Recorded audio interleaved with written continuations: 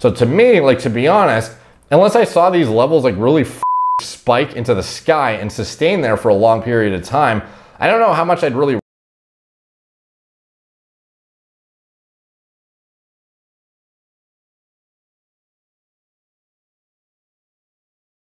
What's up guys, Derek, moreplates108.com. Today we're going to be talking about this 1977 study on Dbol. 2 to 6 weeks afterwards, a significant overcompensation in mean plasma test levels was observed. So basically, they show that Dbol ended up increasing natural test levels after recovering from the cycle. Want to get my thoughts on it, and I will be reacting to it in real time. I have not yet read it. Maybe it's a study I've seen already, you never know. This 1977 study on Dbol shows the effect of low-dose, short-term Dbol use. It also studied DHEA, but poofed. Too long didn't read on the study. 12 Dbol-only cycle gangsters, JK, runners, well-trained, 4-week cycle, 5 milligrams and 10 milligrams in placebo given at different times during the 8-month study. Figure 1 is a graph that shows total T, FSH, and LH levels starting from day 1 and ending 5 weeks post-cycle for the 10 milligram part of the study. It shows how rapidly and acutely Dbol crashes pre-test. 73% on average in 4 weeks. The 5 milligram crashed it by 66% in the same amount of time. That's great and all, but who cares? What we care about is that by day 10 post-cycle, no PCT drugs, free T levels had been restored, and after 2 weeks, free T levels had increased above pre-cycle levels in all participants. The researchers referred to this as overcompensation. The mean average increase was 20%. Even 5 weeks post-cycle, there was no signs of reduction. Actually, it seemed to be increasing. This study raises a lot of questions. Questions I reckon Eastern Bloc sports scientists and Derek may hold the answers to. The secret behind the success of many drug-tested athletes from the era pre-Delt God.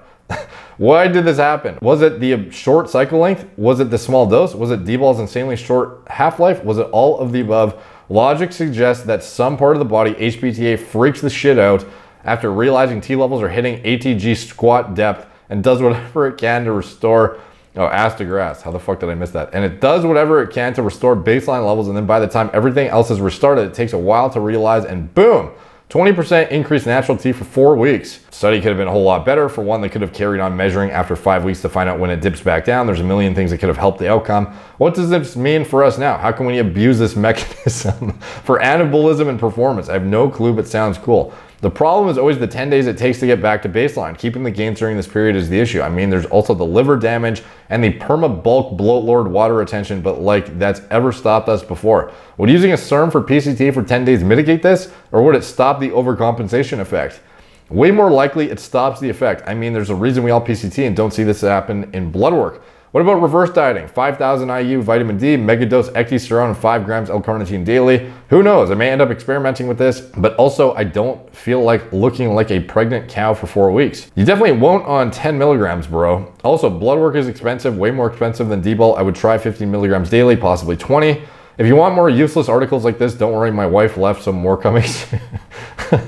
All right, so here we are. Effective short-term treatment with an anabolic steroid, methandienone, and DHEA on plasma, hormones, red cell volume, and 2,3-diphosphoglycerate in athletes. All right, so let's see. Effective 1-month course of a treatment with a potent anabolic steroid, Dbol, 5 and 10 milligrams daily, and a very weak androgen hormone precursor, DHEA, and plasma on placebo on plasma testosterone, LH, and FSH levels. Highly significant decrease in mean test was observed after 5 and 10 milligrams. Treatment with 40 milligrams of DHEA decreased mean testosterone levels by 41%. Oh, DHEA-S they're treating with, okay. Pre-test testosterone levels were retained about 10 days after the end of the treatment period with higher doses of both compounds, while 2 to 6 weeks afterwards, a significant overcompensation in mean plasma levels was observed. No significant changes in plasma gonadotropins were seen immediately after treatment with either of these steroids, but later a tendency towards decreased FSH and LH levels was observed in the subjects who received the higher doses of both compounds. No significant changes in red cell volume, blah, blah, blah. All right, so what I would want to see is, fuck, dude, it's fucking sideways. God damn it, dude. All right, there we go. Dbol, 5 milligrams. Number of subjects, test levels before and after in nanomoles per liter. Basal, FSH, LH. So, you know, I'm gonna be honest, dude. I think what we're seeing is not necessarily a overcompensation of test necessarily, rather the result of crashed SHBG. So we see here plasma testosterone levels in nanomoles per liter. This is the DHEAS group. We have the Dbol group here. These fucking graphs being sideways pissing me off. Conclusion on the basis, blah, blah, blah, blah, blah. Okay, let's go back to the actual graphical representation here of the Dbol group.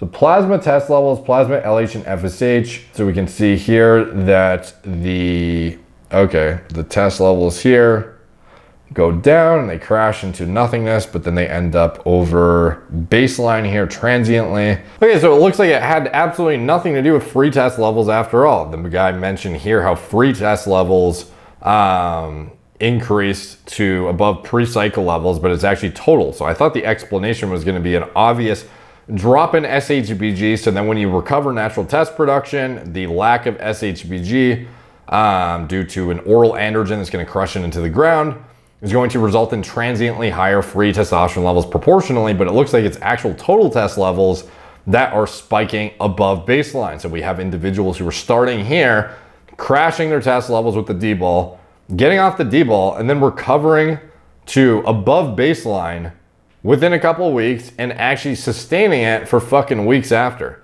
So what would be the cause of that, given the fact that LH and FSH levels are pretty much, are not any higher? Depends, dude. The one thing I would say is that this is a very small sample size, obviously. The dosages used aren't necessarily dosages that are going to be used for performance enhancing purposes. Like again, 10 milligrams of Dbol is like borderline a replacement dose for androgen replacement therapy. And then you have this overcompensation of tests, but you're dealing with that week of, hypogonadal, levels essentially, where you have to deal with, potentially the deterioration of lean muscle, trying to protect, your hard-earned progress. And it seems like this is not, a strategy that's really worth pursuing. Like if you can get a super compensated, over exaggerated effect of testosterone recovery after a short exposure to a low dose anabolic steroid that is otherwise essentially basically androgen replacement, like, is that really worth it to go through a couple weeks of, borderline hypogonadism in order to achieve a level that's transiently higher? Not that much higher, like transiently higher to a point that it's probably not going to have a significant impact on sports performance anyways. I don't know, but it is certainly interesting nonetheless, given the fact that gonadotropins are actually no higher. So something is definitely overcompensating, or at least, again, I would really boil this down to what time of day were these individuals getting their blood drawn? What was their diet like during this time? What's their sleep hygiene like? Is it possible they just have improved lifestyle factors now and it's just, a snapshot in time? Because at the end of the day, these individuals, it's a very small sample size. Testosterone is affected so significantly. Even taking your blood test, a few hours later in the day, in the afternoon versus in the morning, can have a major impact on what things are at, because it operates on a diurnal rhythm in a pulsatile manner. This is not something that necessarily equates to this snapshot in time is exactly equivalent to this snapshot in time in terms of your body's output of gonadotropins, and subsequent to that, actual Leydig stimulation, intratesticular testosterone production. So to me, like, to be honest, unless I saw these levels like really fucking spike into the sky and sustain there for a long period of time, I don't know how much I'd really read into this, given the fact that you're basically shutting yourself down in order to put yourself in a state of hypogonadal, very, very muscle deteriorating circumstances for a little bit of period of time with a barely performance enhancing amount of drug, and sustaining, borderline hypogonadal territory for a couple of weeks to then recover up to this super compensated increase in total tests. Like, it's definitely not worth the reading into, in my opinion. Like, if you're going to be doing a Dbol only cycle gangster cycle to begin with, it's certainly interesting, I guess, to look into, and there are ways that you could otherwise try and, lessen the damage during this kind of like in-between phase where you're recovering. But ideally, you would be using things that expedite recovery rather than focusing on vectors of, what kind of random supplements can I take to enhance, to try and like prevent muscle protein breakdown, when I otherwise could just, try and get back to a hormonal baseline as quickly as possible. Now, again, Dbol half-life very, very short, and the methyl estradiol production is, problematic, but again, it's going to clear quick enough to a point that you can get back to baseline within relatively short order. Like this is not, an anthate ester or some esterified injectable that you have to deal with, a clearance time of like months or, 1 month to 2 months or whatever the fuck it is, depending on the compound. You're dealing with like, a week downtime until you get back to baseline. So it's not, that, I don't know, like reading into it, I think is like overanalyzing, trying to figure out how to leverage this kind of compensatory mechanism, whereby I think the compensatory mechanism may not even exist to begin with. It may just otherwise be individuals who came off of shit and want to make sure they recover and, change their lifestyle accordingly, or get, a better sleep, or they get, their diet's more on point. They're getting more, nutrients in, like whatever it is.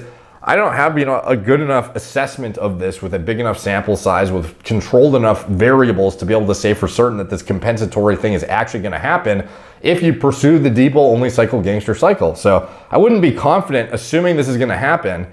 And I definitely wouldn't pursue this cycle banking on it happening. However, during this time, there's definitely things you can do to try and, prevent the, shitty period of time here where you could be prone to shit going wrong. And, he's not off with things like, using vitamin D, using carnitine. If you want to add an ER beta agonist, sure. Reverse dieting, making sure you're getting enough food in during this time.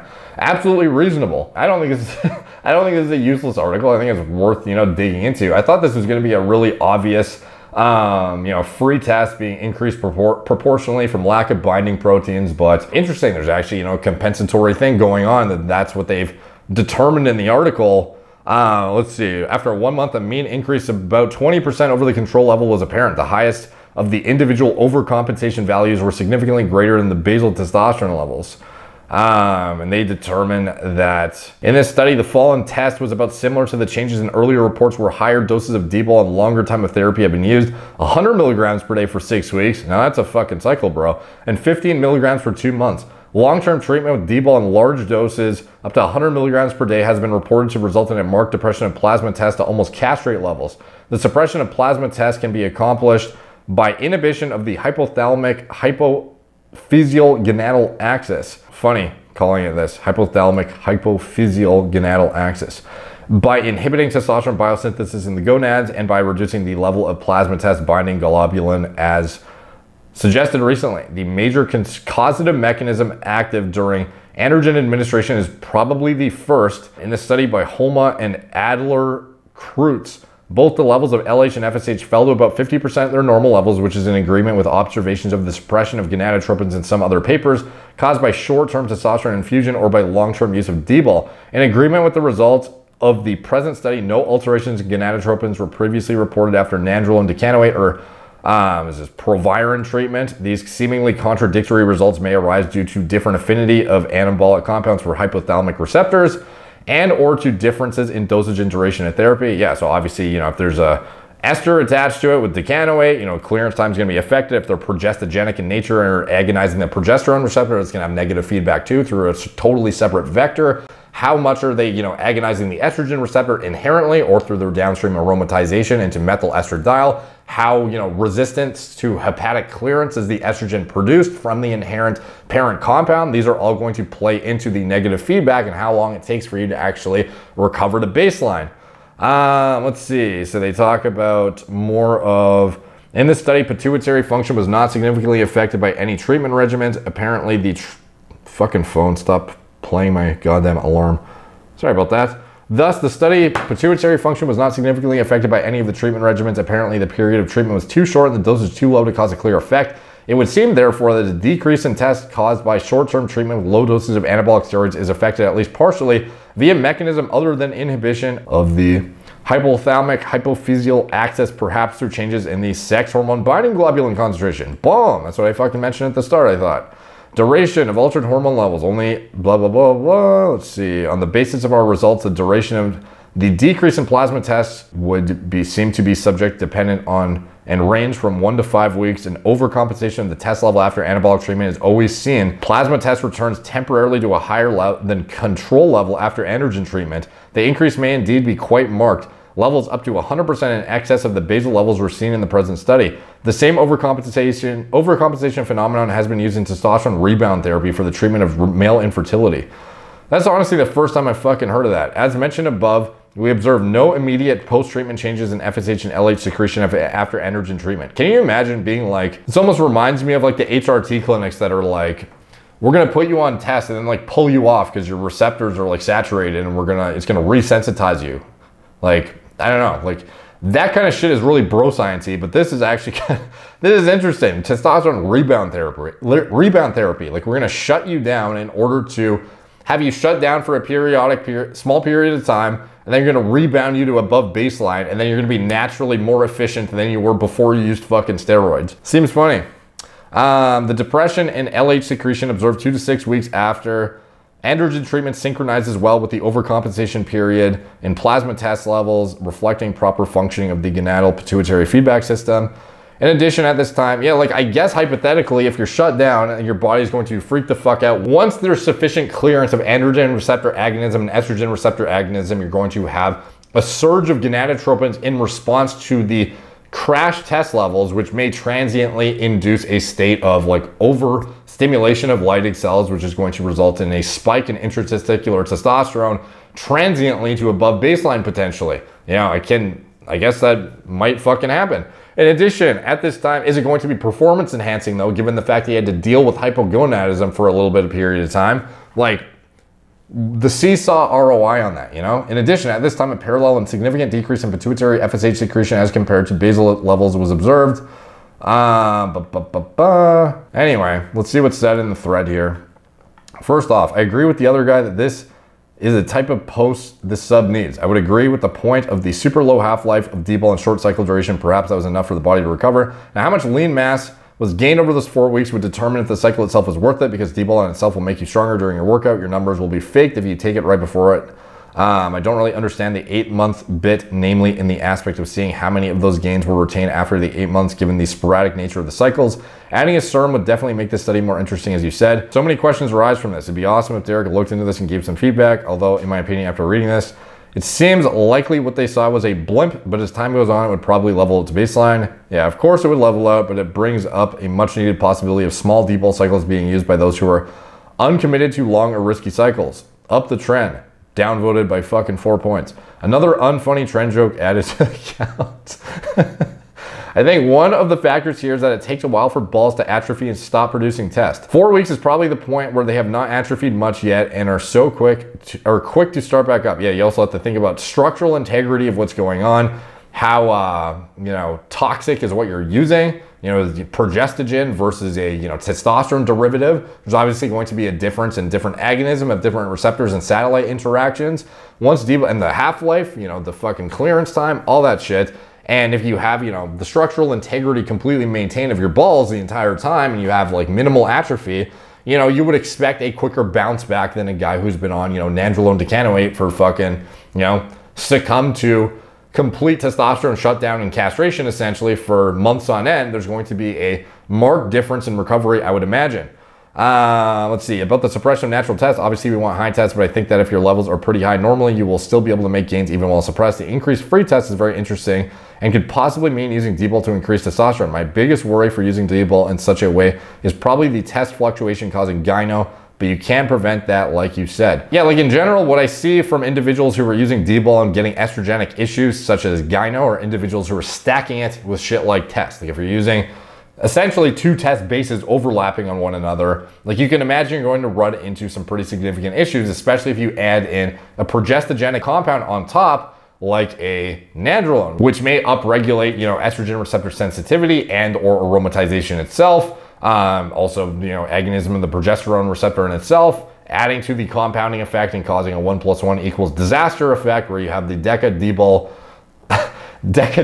test, classic bulk Michelin man cycle, just being overkill as fuck. So that's where I think most people run into issues with Dbol, is they're stacking it with test, to be honest, which is totally contradictory to how it was run in the golden era. You had guys running Dbol Primo, Dbol Nandrolone. Shit like this was very common and worked quite well. And only in recent years did you see individuals stacking, you know, Dbol as a Kickstarter on top of their test, with other shit that's estrogenic in some cases too. And it can be even fucking more problematic, and then adding in DECA on top. Like those are like the ruthless cycle outcomes with, you know, goddamn like hypertensive crisis situations where you need to go to the hospital because you can't even fucking walk around without a nosebleed.